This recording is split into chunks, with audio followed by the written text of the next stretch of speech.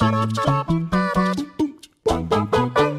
everyone, hope you are well. Jules here for WhatCulture.com, and I want to start off this list by doing something a bit different and start by saying something nice. Now, I sincerely hope that you are treating yourself the best you possibly can. I know that there are hardships in life that are unavoidable sometimes, but remember this salient point. You are not alone, and there are people out there who care about you, be they friends, family, or support groups in our society. And if we all pull together, things will get a little bit easier. Alright? Well, now we've spoken about giving each other a helping hand, let's take that hand and ball it into a fist and hit some unsuspecting puppies, because today we're gonna be dicks again. Or at least in a video game sense. Now, I covered this topic a while back, so I'm back with a fresh batch of crap, I mean hot takes for you lovely, lovely people. And with this in mind, I'm Jules, this is WhatCulture.com, and these are 10 more hilarious ways that video games punished you for being a dick.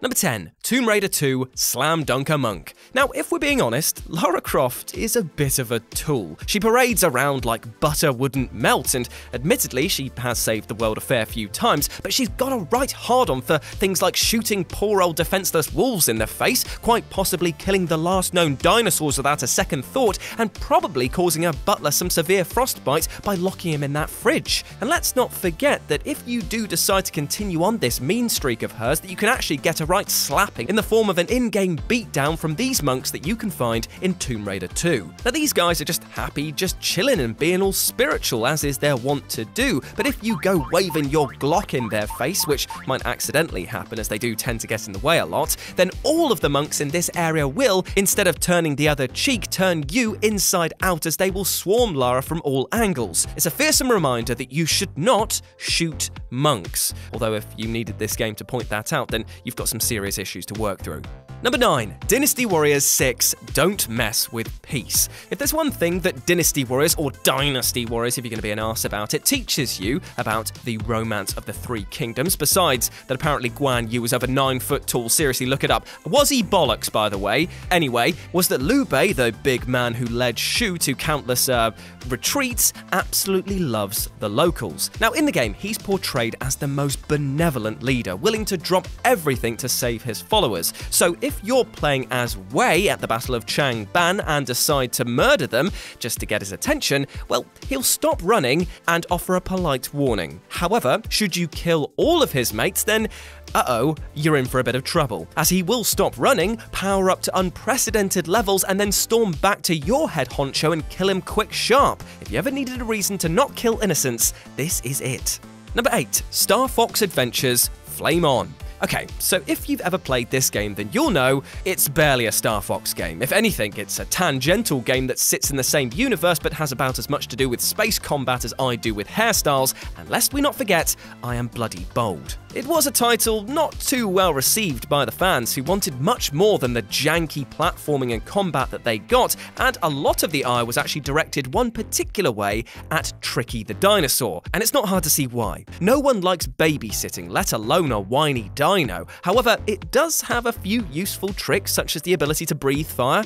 Yeah, jury's out on whether that will be added to Jurassic Park as scientific research. Anyway, Tricky is very annoying, so it's not a stretch to think that some players took their frustrations out on it with their staff. But doing this too many times will result in Tricky's fuse snapping, and it tries to light you on fire. It's a funny twist that punishes those who seek to abuse this small but hugely irritating sidekick.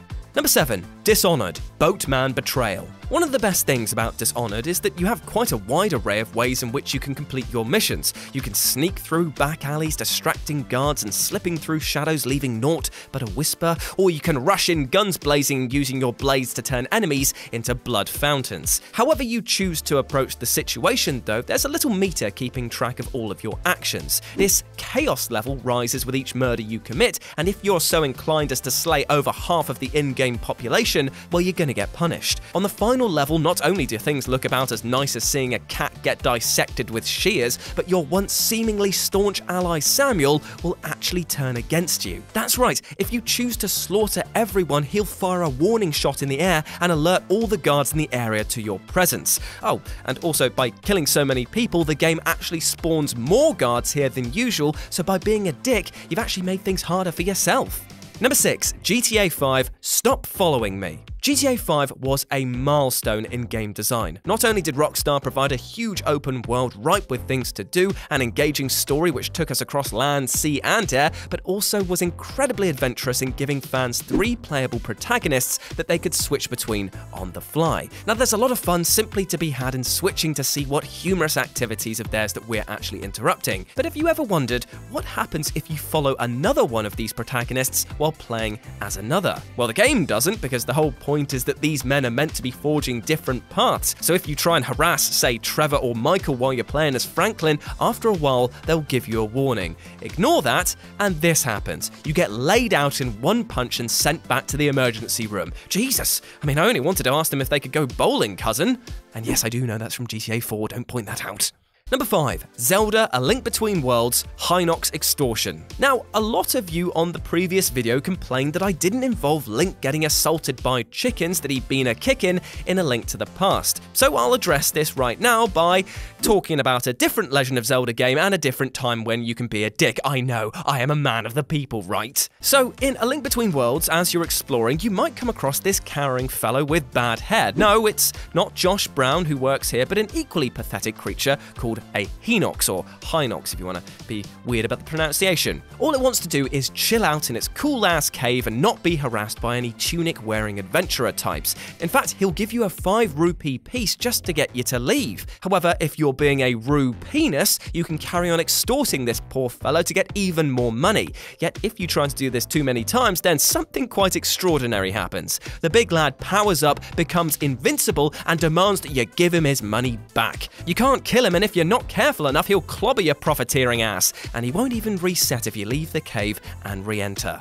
Number 4. Shadow Warrior Big Bunny. The rebooted Shadow Warrior games are incredibly visceral fun, harking back to a day when fast action-orientated combat dominated PCs and wasn't afraid to get silly when the mood struck. And striking the mood, or to be more specific, killing it, in both Shadow Warrior games could result in something nasty happening to the player. In the first game, you can find bunnies just hopping about and minding their own business, and if you kill them, there's no punishment as hell. I mean, there's so many of them around, who's gonna miss a few, right? Well, if you decide to interrupt them as they're in the act of lovemaking, then it will spawn this, the Bunny Lord, a jet black rabbit with super damaging attacks, the ability to teleport, and even its own mentally cool theme song. If you've not learned your lesson by the second game, then you can actually encounter a larger and much uglier Bunny Lord that will chew on your wang in a manner not seen outside of your mum honking on my Bobby. It's hilarious, terrifying, and also my one per list.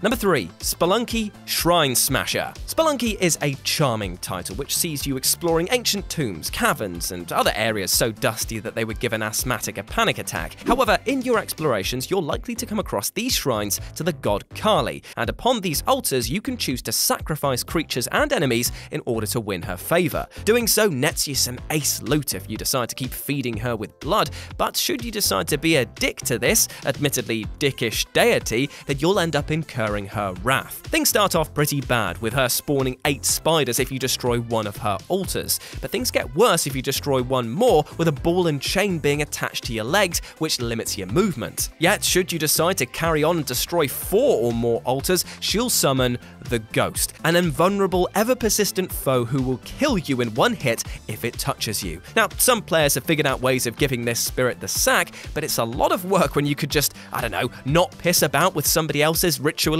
relics.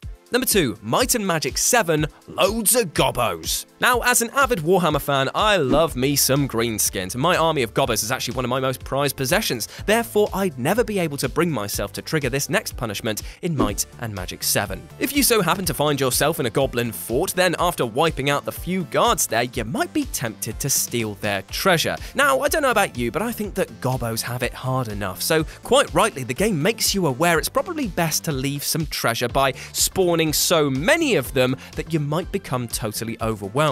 It's actually a slight running theme of the franchise, because apparently in Might and Magic 2, you can find a village of goblins just minding their own business, and if you kill them, the game will spawn enough that it might end up crashing the title. Brilliant.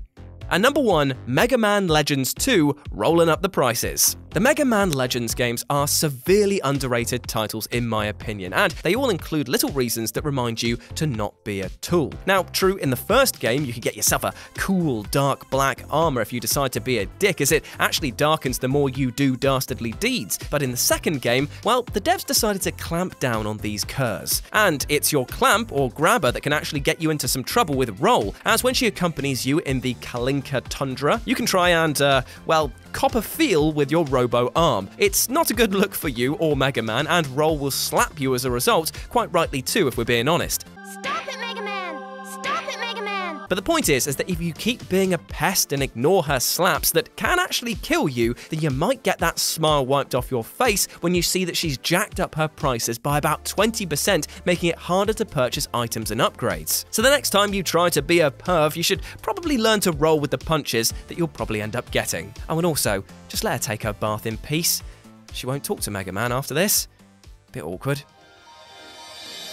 And there we go, those were 10 more ways that video games punished you for being a dick. Go follow me at RetroJ with a 0 over on Twitter, and as always, I love you, you absolutely adorable people. I meant what I said at the beginning, treat yourself well, please, and I'll speak to you soon.